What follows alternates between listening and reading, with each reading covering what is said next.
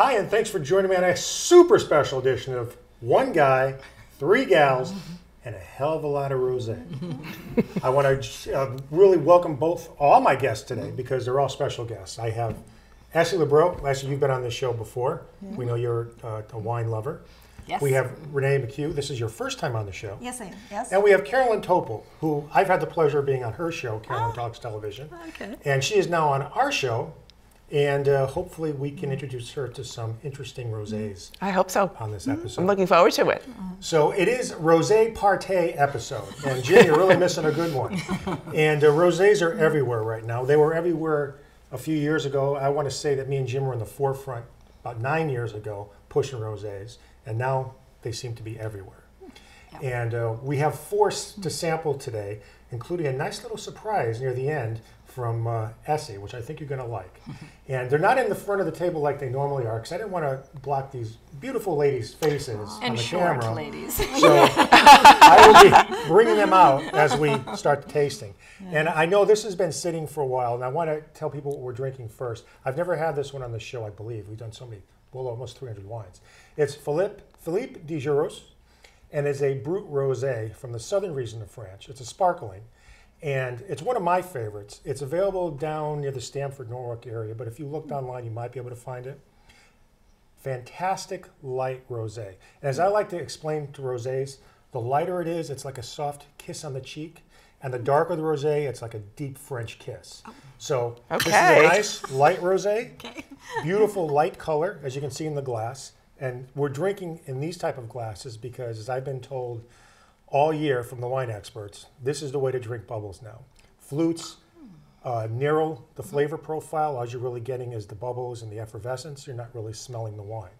This is the old style, the way they used to drink them back in the turn of the century. The wine has the ability to open up, and champagne or sparkling is just like a red wine or a white wine. You want to be able to smell it as you drink it. So hopefully everybody's going to enjoy this first one. And if not, just tell me you hate it.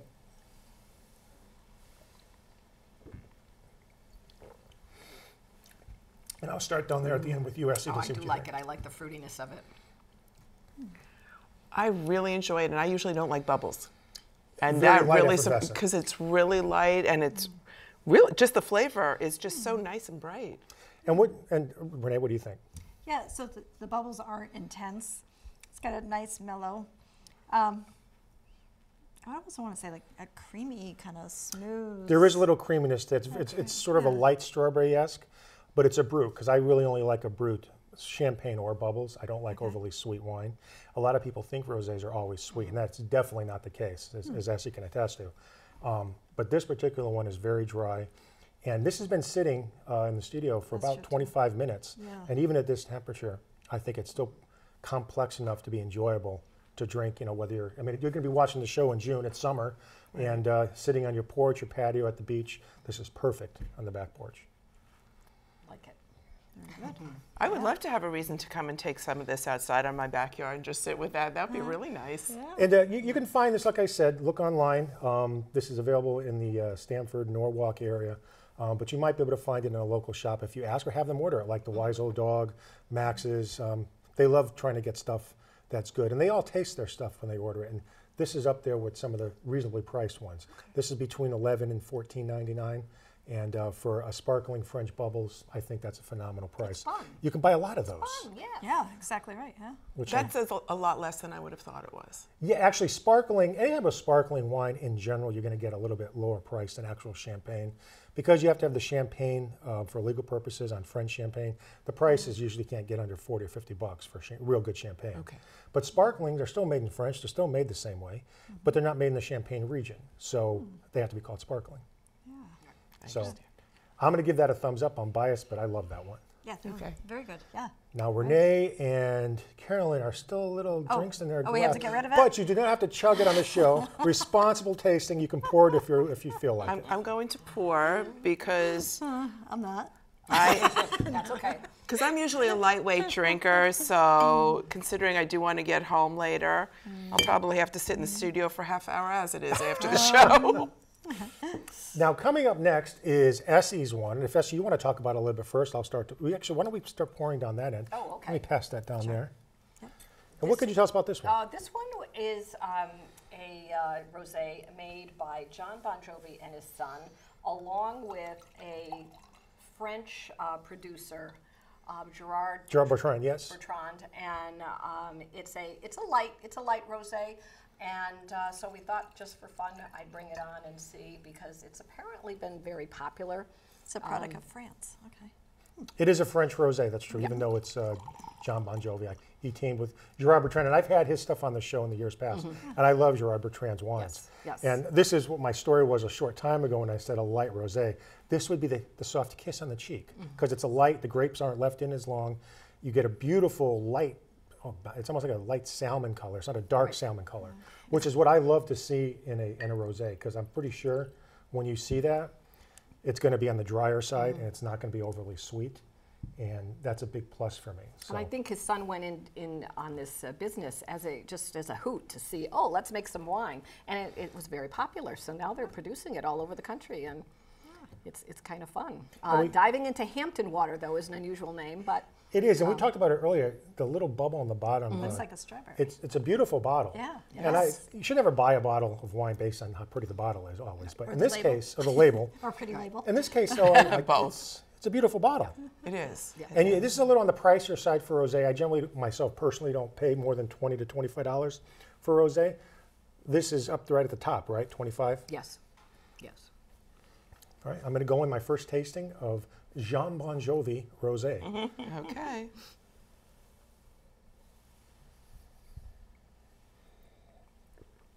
Very mild bouquet, which I like. I get actually a little apricot on that. Take a second sip, though, because like I said the other night when we were taste testing it, the first one was a little biting, I thought, but then the second one was totally different. Were you eating with this? We had some hummus, and actually that probably was hummus and cheese and crackers, but It almost tastes like a Chardonnay. You know how a Chardonnay can be like tart? in the first sip, Yeah. it was. First two, anyway.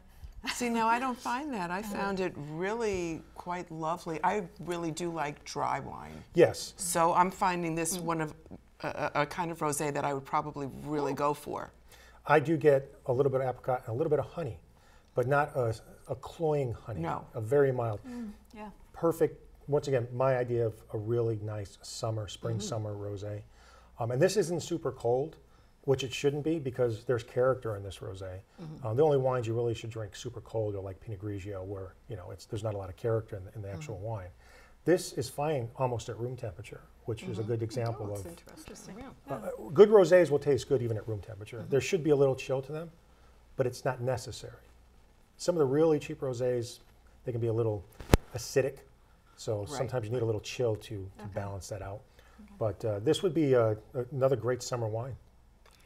Now, you talked about a summer wine, and I was just wondering, I'm one of those folks who I like wine in general, and if I'm in the mood for a red, I'll drink a red. If I'm in the mood for a rosé, I'll drink a rosé.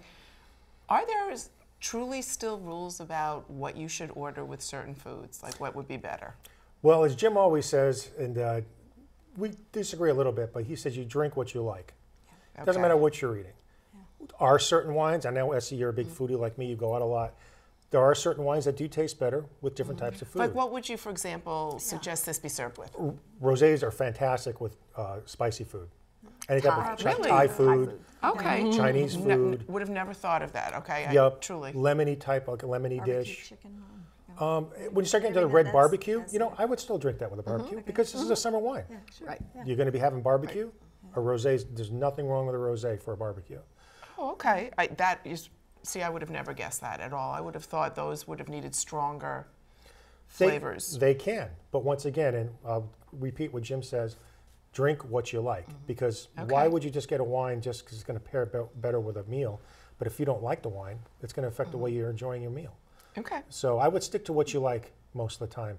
There are some rare exceptions, like if you're eating really spicy food like I like, sometimes you might want a Riesling, a little on the sweeter side to really cut that hotness right To out. balance, To to balance balance, it. yes. You will sort of need that. Red wine's not going to be very good with it No, really. no. If you like your food spicy, then you have to do a little bit of play with the wine that you're drinking. you have to bump up the acidity or sweetness a little bit just to balance the heat. Now, I'm more of a seasoned but not spicy kind of diner. Yep, So I would get the not spicy versions of many foods. that sounds like my wife, yes. Okay. Seasons make a difference too. You're sitting outside, the sun's shining, it's warm out, Yes. and this is great. And in the wintertime, I go away from that and I'll drink a red, a Cabernet or something. Sure. Oh, okay. Yeah, because it's hearty. Right. It's warm. Right. It feels richer.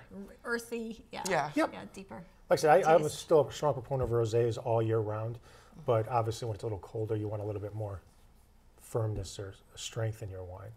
But I have to say, I really like that a lot. And where did you find this one? Great, great. This was at Maximum Beverage in Farmington. And did he just bring this in, or has it been on the shelf? He for a had while? it. He had it. Yeah. Phenomenal. All right, so everybody's glass is almost empty. I'm going to finish this one. It's nice with cheese. by the way. Okay. There was some cheese. Yeah, generally I do pair wines on the show with cheeses and some light sausages. To me, cheeses go with every good wine. I mean, wine just goes great with cheese. It doesn't matter. But it's always a good way if you're going to do a tasting yourself at home to always have a little bit of cheese or some dry crackers just so you can cleanse your palate before you go to the next one. Now, an olive, will that cleanse my palate? Or will that mess it up? It might not cleanse it, but it tastes damn good. It'll enhance the flavor It of the will. wine. Okay, too. because anybody who knows me knows if I see a black olive and it's just sort of within all reach, yours I with your just name on Go for it. have to go for it right And I almost now. toyed with bringing a Spanish wine, a Spanish rosé. Okay, it doesn't want to come to me. I didn't think we'd have time to go through 5 wines, but I could be wrong. But I like Spanish rosés too. They can be a little on the firmer, acidic side, which sometimes is good, but not sweet. So 2 thumbs up Thank early you. on. So that's fantastic. Yeah. Yep. So using the Bobby P philosophy of as we get darker, the kissing becomes a little bit more intense. So it's closer to the lips now. So we can see a darker rosé. And as I love Italian wine, I've been waiting for it to say this. So this is Fatini Farnese from Cerasulo di Abruzzo Okay. and the Montepulciano region of Italy. And how could you not love saying Montepulciano? It just comes right out. So this is a nice, darker red rosé. So when you start moving up to these type, I'll let Essie start pouring down that end. When you start getting into this color of rosé, it's going to be a little bit stronger, a little bit more character, because the grape is left in a little bit longer. So it's you're getting a little bit more flavor from the grape varietal. And Italian rosés, just like much of Italian wines in general, are meant to be drank. They're not as stuffy as French wines, and I love French wines. Mostly all Italian wines are made to be drank, and they drink them every day. And this particular one, and I wanted to bring stuff that Essie couldn't get, because I didn't say this earlier, but Essie was very generous. She yet again won our auction item at the WHC-TV Gala at the Pond House this year. Congratulations. Actually, Rob did, but Oh, I'm the substitute. Rob, I'm sorry. I'm the Yes, Rob substitute. did. Rob did I'm win the it, You substitute. took one for the team, Right. right? I had to Okay. take one for the team. That's right. and that included a nice international basket of Yes. wine and some gadgets and an appearance on the show. And I think this is your 3rd appearance on the show. Second appearance? I'll do a third. Just invite me. And I wanted to get something that you can't get locally. So the 2 that we're going to finish up on tonight are from my wine club that I got sent to me. So these you can do some searching online. The Fantini, just type in Fantini, do a little Google search, you can come up with that. This is between $15 and $17.99. It starts getting up there higher in the price point. And one thing we didn't talk about, which I like to always talk about, is the alcohol content in rosés. Okay. This one, even though it's darker, is only 12.5. I believe Renee's is 13. Yeah. Essie's, yeah. And the sparkling is usually always lower, so that's 11.5. So even though the wine is darker, it's not always a telltale sign that it's going to be more alcohol in the wine. But it should be a little bit more flavorful than the lighter wine, and we're about to find out. Now, Okay. would you let it breathe, or is it not necessary? It's not. You know, nothing that's white or rosé-ish needs to breathe in general. Can you let it sit to get room temperature? Yes. Does it need to breathe? No. And actually, we'll talk about my little gadget here later on if we have time. I taste melon. I like this. It's very nice. This is probably a more acidic one that we've had the first 2. This is the upper palate. It sort of hits you on the upper palate and the lower palate. It tastes, for my wording, which is very inaccurate usually. No, I'm there's sorry no for such thing as once. inaccurate. It tastes very much richer. Like there's a heavier flavor to it, and that's not bad. it's just like it's a stronger flavor. Like I would see this in comparison to a red, I would take that possibly. I guess for an example, and I'm a person who does like red wines. When you start getting the darker rosés, you're getting closer and closer to the red, like a Pinot Noir almost. The darker the color. That was the almost more. what I was thinking. I was going to say that because that's something I do enjoy is Pinot Noir. And I thought, that's kind of getting close to that. It's that heavier, but not in a bad way, heavier flavor. Yeah, and when you go into the store, because right now when you go into a wine store, rosés are everywhere. They have them on end caps. They have whole aisles now devoted to rosés. And it can be very confusing because most people, they look at the colors, and the colors of rosés, as you know, can be vary, just like Blush, Yeah. peach. Well, just those 3 Right. bottles alone have 3 very different colors to them. Yeah. And I will, from my perspective, and Jim is the more technical aspect of this, he may or may not agree with me. He's not here though, so you have to listen to me, is the darker the red, the richer, or the darker the rosé, the richer the rosé. The lighter the color, the lighter the rosé. That doesn't mean the flavors aren't going to be as powerful or as pronounced in a light rosé. It just means it's not quite as or not as powerful on your palate. The lighter the color, as you move to the dark, it's a little bit more, like you said, Carolyn, this is almost drinks a little bit more like a red for your palate. For my palate, Yep. yes. And it's not a combination of red grapes, white grapes. It's how long they keep the How long wine they're in the fermented. skins. In the Yep. skins. So. Yep, absolutely. And I know you talked briefly about aerating particular wines. As a rule, you only aerate red wines. And I think the camera could probably see this. This is the Homier stemless aerating wine glass. And if you see the cover of the box, it's exactly what happens when you pour the wine in. And I would probably, let me do a quick demonstration. I'm not going to be taking this wine home, so you ladies are. It's pretty. So when you pour it in the top, That's very nice. you can see how the wine, there's small holes, it aerates the wine, and then you're left with this wonderful little sipping part in the bottom. It's designed more for red wine, because you don't really need to aerate a rosé. But I've tried this several times over the last several weeks with red wine. It does make a difference. I've actually done it in the glass, then I've had a separate glass with a red, and there is a difference. So I would strongly recommend looking this up. They're $39.99, I believe, for the pair. But if you love your wine and you don't want to wait 30 minutes for a bottle to breathe, this is a great way to go.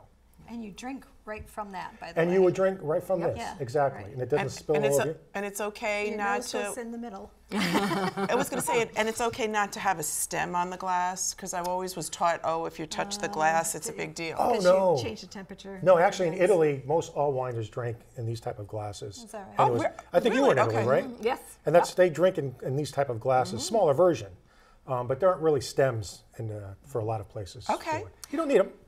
Talk about a little bit about the sweetness, because some people assume that the darker rosé, the sweeter. That's not the case. Definitely It's not. the type of grape.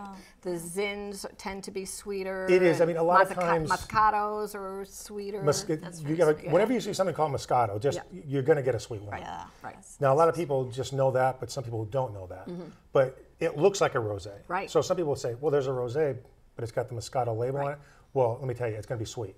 And if you don't like sweet wine, don't buy it because you're not going to like it. If you like sweet wine, it's just another lighter version of a rosé, but it's still sweet. And I'm not a big, strong liker of sweet wine, so I tend to stay away from Moscatos. But the grape varietal, like a Zin, they make rosés out of the Zinfandel grape. But if that grape is left in a little too long, you're going to have a very powerful, semi-sweet, sweet rosé. And that's just not for my palate. So I still would say when you're looking at rosés, judge it by color and from varietal where it comes from. French rosés that are this color, or even a little darker, are never going to be sweet. I've never had a very sweet French rosé. Italian rosés can be, but in general, not really. Portuguese, which we're going to get to, I'm going to this one. It's my first time drinking this one. So this is going to be really interesting. It's also the darkest one I think we have tonight. And Portuguese wines are huge right now. I think my guests know, and my audience knows that Jim's actually in the wine business with Portuguese wine now. And it started off as a small market in the Boston area, of course, because there's a big Portuguese population. But it's quickly spreading because they're inexpensive and there's some great wines to be had. So this is Jim's one of Jim's ones, and this is, I'll let Renee, Essie start pouring down there. Okay. I'm going to let you pass that because I I'm want to gonna finish pour. this one. Okay. I like this You know, I one. noticed with each of these, you know, whites and reds, they have more of a nose, more got it. fragrant. Oh, you're gonna pour? kind Oh, of just thank you. take a moment to smell them. These don't so much. No, most rosés won't, just like most Okay. basic whites won't. I mean, Chardonnays will have a little, Yeah. but a rosé shouldn't have too big of an aroma, but it should be somewhat floral. You still should have somewhat of a floral, which is why these kind of glasses, and by the way, this is Silgurios, Touriga, and Oreganas. And those are I'm sorry, the two grapes that are made out of this one are the Touriga and the Oreganas. And those two grapes are very unusual because not many people know about them. And I don't know much about them. But they've been growing these grape varietals in Portugal for a very long time. So Was the alcohol content the highest yeah, this on is this one? no, this is 13. Yes, it is. Yeah, I can tell. By Yes, it is. Just looking at it, yeah. Yeah. Now, you said the smell doesn't really sort of, this one has, to me, the least aroma of the three. It does have the least aroma. You're right. Because the other three, I was sort of saying, that's nice. I think it has a stronger flavor, though. Okay, here goes. But This one feels flat. I'm not crazy about this one. I don't know. I like the others better. I do too. I'm sort of not tasting much of know. anything but, It is kind of flat. This is probably the a version of. It's not sweet though, No. but No. it's definitely flat. There's not a lot of character in this particular one, which is kind of surprising to me because it's so red. So I'm a little surprised that there's a little bit. Not I more. guess I expected it to be sort of sweet. So did I. You If know not what? sweet, then a little bit more How powerful. many sips did you have? 2. Yeah, because the second one was a little bit better. The second sip, but And what you eat with it can yeah, sometimes. I just had a piece of do a the, little- of the like meat. if you have before. something salty, maybe Yeah. might enhance it a bit. Or This might be one of those examples where this might be a rosé that is made to be drank with food. So if you're sitting down, especially with something salty, whether it's crackers or cheese or you're doing a charcuterie, this might actually work pretty well. I don't think I can drink most of the stuff on this table. I can drink right out of the bottle, sitting on my back porch, without any food. deck drinking. we Yes, call deck it. drinking. This particular one, I'm not going anywhere. I think I would need something to pair with it.